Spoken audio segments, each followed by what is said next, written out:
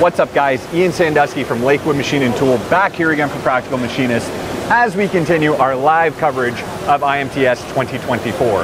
Now, if you know me, you know that I am a wire guy. I'm not a sinker guy, but I'm going to try to learn. We're going to check out some stuff here at MC Machinery. I'm joined by the subject matter expert and the man of the hour, Adam. Hi, nice to meet you. Thank you very much for having us today. Yes, sir. Now, I'm seeing a lot of smoke pop out of this thing. I'm excited. Tell us a little bit about what this machine is and what makes it special. So this is a sinker EDM machine. What it does is it takes a graphite electrode, or it could be a copper electrode or anything like that, and it'll burn anything metallic, right? So we make a reverse of the image and then we burn it into the steel. Anything injection molded, stuff like that, we're going to be able to, put small cavities in, sharp corners, that sort of thing. Very big for the die and mold industry. Yeah. The nice thing about this is you can do, like you say, those sharp corners that you can't mill. Very, very accurate. Yes. Very repeatable as long as you're staying on top of your electrodes. That's right. So I'm going to grab this right now if that's okay. I believe this is graphite, is it not? That's right. That's right.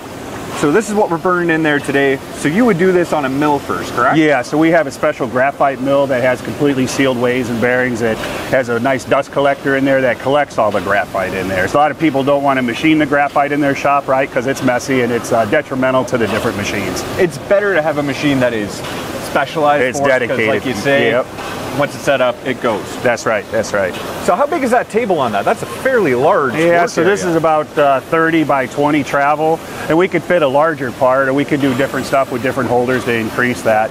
This is one of our larger sinkers, the SG28, so large format, and this gets into like turbine work. You could fit a lot of different fixtures on there for production and stuff like that. That's the trick. Now here's one question I do have for you though. Typically I see the electrode on the ram, which is the top part. It looks like the electrode is actually on the table in this case. Yeah, so what we're doing here is we're trying to show people that you can reverse the flow of the electricity basically. You can put your part inside of your head and then have your electrode on your table. And like what you see there, it's a multi-sided electrode, so then we can use the C-axis and we can have different operations on the same part too. So this is the part we're actually doing with that electrode, it looks like. Yep.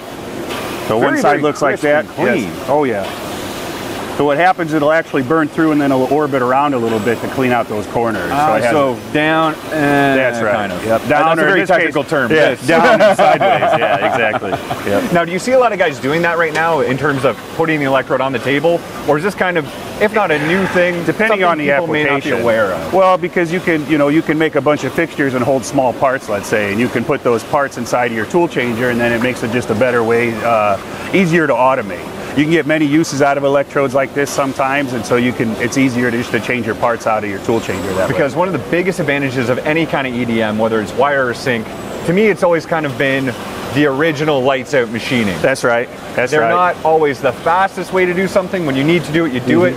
But my favorite thing to do was always set up the wire machine right at the end of the day, let it run overnight, come back in the morning, run it again. I agree, same thing. Same thing with the sinker EDM. You want to let it run as long as you can. You set it up and you try to get all your electrodes done and get it set up and let it run overnight while you're not there. So. Now this thing's exciting, but I see something over there I'd like to take a look at. Yes, you mind sir. If we take a look? Buddy, let's take a look. As we pass, of course, you guys do have, I believe that's a wire. Wire, yeah, and we can automate any of our machines, right? They're all interfaceable with any kind of automation. Like this machine right here, we have a robot on there that actually will feed our graphite mill, and then as well, so we have a robot in the center here, and it's going to machine the electrodes on this side, and then it'll actually do the parts over here. This is a full... I almost want to call it like it's making the ammo over here and it's putting them in the chamber over here. That's right. Funny you should say that because we have a bullet die demonstration over here, right? So this is what we're doing. We start off with a solid carbide blank like that, and then we rough it out on the sinker. So this is a carbide blank, and we're doing copper tungsten electrodes. So we leave about 3/1000 finish on there, and then we put it back into our Roku machine. It has a super high accuracy, super high RPM spindle, and we get that finish on there. So hold on, that thing is both doing the electrodes when we want it to, and it's also finishing the part. It can go back and forth. It is just as multi-purpose as you can. And that finish on there is just like ridiculous. A mirror. Yeah. With the diamond tooling in there, the machines are amazing. Because those who don't know, machining carbide, usually carbide is the thing you use to machine. That's right. That's right. Yep. Absolutely insane. Yep. Now I'm going to ask a bit of a silly question here. Yes, sir. On the machine over there, we kind of saw a yellowish oil in it. This one's green. Is there a difference? It's just a different manufacturer, and it's just the different particulates that they put in inside the oil that give it that color. So it's that, and that helps with the conductivity of it as well as the finishing.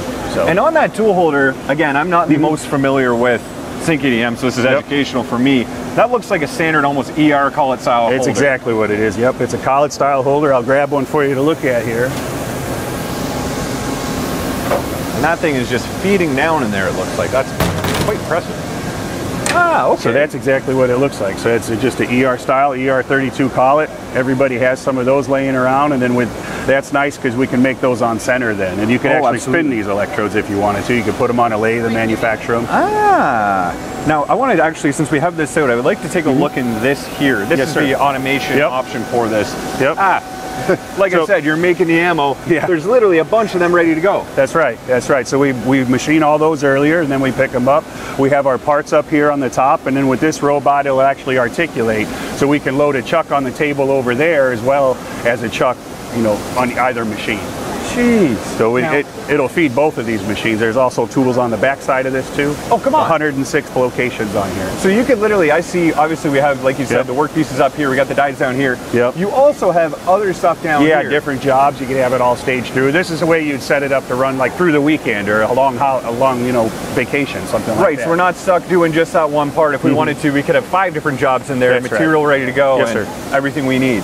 Now, I'd like to take a look at what we got over here. This is what's actually doing the milling on there. Yep. That looks like a little 5-axis trunnion on there. Yep, so we have an A-B axis set up on here. So this is really nice for doing, you know, your multi-axis electrode, stuff like that. This machine here, it's our Roku, a 32,000 RPM spindle, completely sealed bearings. All the ways are completely sealed, and it's exchanging the air in there 6 times a minute. And that's important because Carbide, while it comes out, or sorry, Graphite, while it's a very nice material when it comes out to go in the machine, you don't really want to breathe it in. Well, not only that, it'll create, it's like a lapping compound for your ball screws. It'll wear them out pretty quick. Yeah. Lapping compound sounds great on a nice surface, not so nice on there. No sir, no sir. Now I wanted to take a look. I saw a mill over there that really caught my eye. Do you mind if we take a peek? So this is another one of those machines that's really set up for Graphite. I keep calling it Carbide because I saw it over there. Yep. So what do we got here? This is an Eagle V9. Eagle V9, so this is our full 5-axis machine, and this can be set up in either a wet configuration like we have here or a dry with a dust collector like that over there. So full 5-axis, nice big tools, but we can do, this is nice, you can do hard milling on here, but the full 5-axis really what speed is that spindle? This one is 15,000 on this particular one.